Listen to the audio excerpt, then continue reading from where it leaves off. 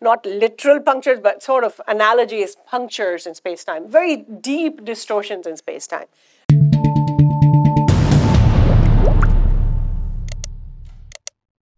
So black holes, you might have noticed, they actually don't count for much in that inventory. They're really a tiny, they're so tiny that you wouldn't see it if I added in the contribution of matter from black holes in that graph. But they do pervade, as we are finding out, they are ubiquitous. Black holes seem to be littered everywhere in the universe of all sizes, right? And dark matter, once again, seems to be everywhere, distributed everywhere, smeared like jam everywhere in the universe, but lumped in some places, right?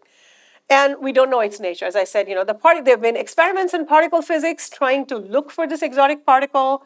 The only thing that we know about it, it's kind of a bizarre particle. It doesn't interact with anything else. So dark matter does not produce light. It does not emit light. It does not absorb light. It does not reflect light. The only thing it does, it deflects light, because all matter deflects light, according to Einstein's theory of general relativity. So you have these two entities, and I like the contrast between them, which is they're both invisible in the universe. We indirectly infer their presence, as I said, how they manifest. But we've mapped them, and recently we've made a lot of progress in mapping black holes. So I want to show you that. So the ways in which these two entities were discovered and proposed are fundamentally different. So dark matter was empirically discovered. So, and that was discovered from what the motions, there's excess gravity that is needed to be accounted for to explain the motions of stars in our galaxy, stars in any galaxy. And the question is, where does that gravity come from?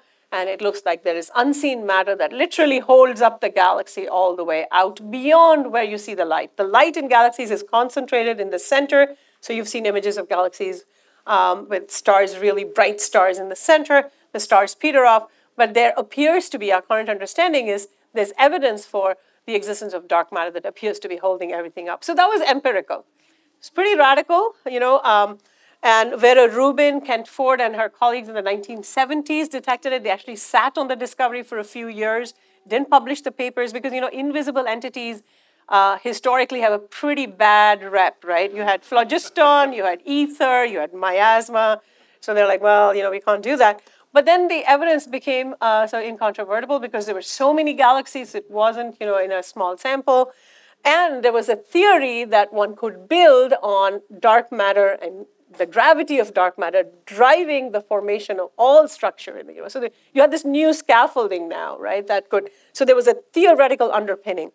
Black holes, on the other hand, it turns out, are an exact solution to Einstein's field equations that form the basis of the theory of general relativity.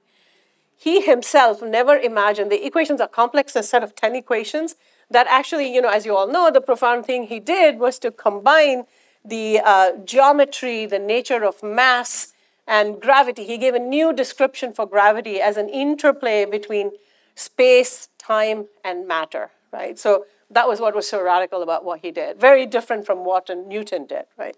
And in that theory, he knew it was complex. He thought, he gave these lectures in 1915 at the Prussian Academy of Sciences. And he thought, well, this theory, we don't know about the solutions. Here are the equations that describe the way matter moves in space, the way space curves when you have matter, and so on. And it turns out, within months, Carl Schwarzschild actually discovered one exact solution. And that is the shape of space around a point mass, a very concentrated lump of matter, and the shape, the distortion in space around that are caused by that matter. This is sort of the underpinning of Einstein's theory. Einstein actually did not like that solution. And no one thought it corresponded to reality. I mean, it's a mathematical solution, right? I mean, whether it really has salience in the real world, whether there are objects that behave like that, was completely unknown at the time. And he did not like that solution, partly because one of the issues with that solution is that it's a solution where the matter is described as having this sort of kind of boundary called an event horizon.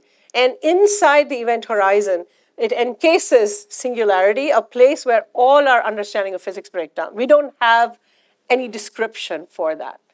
Okay, so Einstein is like, that sounds really bizarre. I mean, nature must not permit something like this, right? And so he was a holdout for a long time. But, he was a holdout for, strangely, Einstein, brilliant as he was, right? He did not like the idea of the expanding universe, which his equations actually predicted, right? So, I mean, it took him a while to get convinced. But so here is the idea of a black hole, which is a mathematical solution, unclear if it actually corresponds to reality.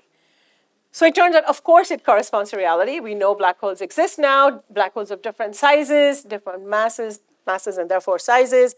And so what is a black hole? Beyond the mathematical solution, now that we have these physical entities, how do we think about them? So, I mean, sort of broadly, the three ways one can think of them. So in the 1930s, Chandrasekhar showed that the end state of very massive stars, so a star that is born with a birth mass of 10 times more massive than our sun, will exhaust all its fuel, have an explosion, end its life, and leave a black hole as a corpse. So that's one way. So very concentrated, dense, gravitating material would be the result of a massive star's death. That would be a black hole. So that's one way to think about a black hole. But I think it's best to think about the black hole as a place. Although as astronomers, we like to think of it as a thing because we are measuring it. As you'll see, these are views that can actually be reconciled quite easily. Complicated, but can be reconciled. So another way to think about black holes is to think of the analogy with the intense gravity. I keep telling you that gravity is very intense because the matter is so condensed that gravity is very intense. So we look at the Earth and we are launching all these satellites, right?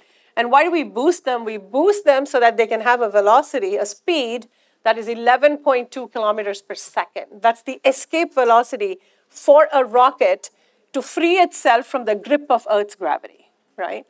And so if you now just imagine and extrapolate in your head that if you had something, so that's the Earth, the mass of the Earth, and that's the escape velocity. If you think of an object that if you condense all the matter in the Earth, the entire Earth, all of us, into the size of a penny, that would give you the kind of attractive force of gravity, the strength of gravity.